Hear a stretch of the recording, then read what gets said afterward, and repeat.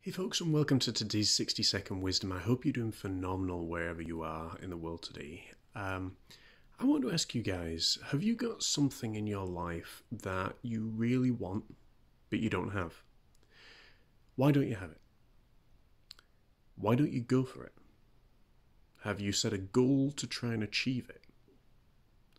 Many people don't have what they really, really want because they believe that past experience dictates that they can't achieve it.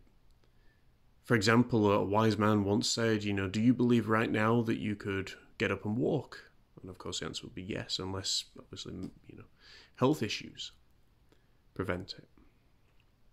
But if I said to you, do you believe you can fly away as you are right now? You'd probably say no. Why?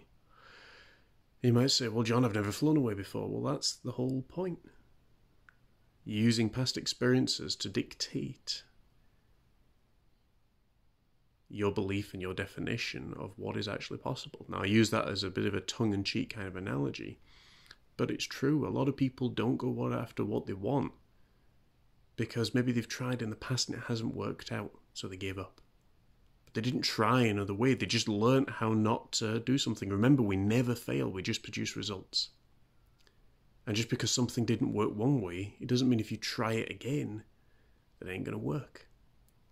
Earl Nightingale once said that, many people fail when they're just around the corner from success, which is why you got to keep on trying. You were given the vision, a divine vision of your life and what you want to achieve for a reason. Only you can do it.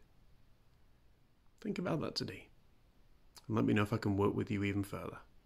Have a phenomenal day. I'll be releasing more information about the anxiety course coming very, very soon. Thanks for all that's been taking part and providing valuable insight and impact. Have a great day.